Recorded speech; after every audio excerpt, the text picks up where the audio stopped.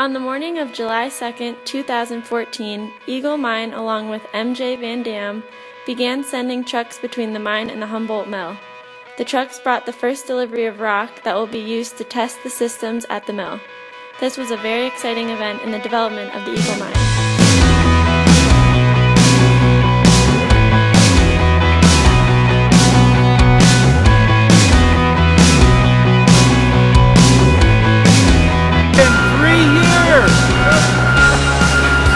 So excited, I'm not ready to follow it.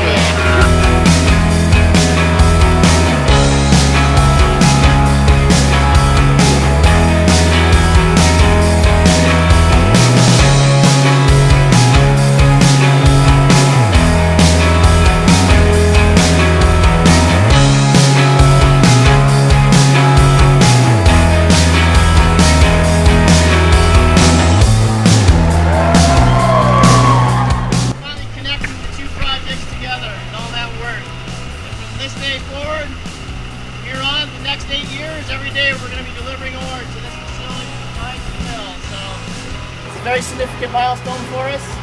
I hope you're all very excited about this. And yep, we've got a few more things we got to do at the mill, but we're stepping through the process and it's happening.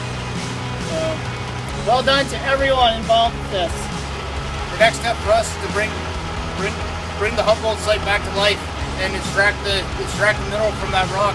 So our next huge milestone will be loading that next rail car. And we're only a few months away from that.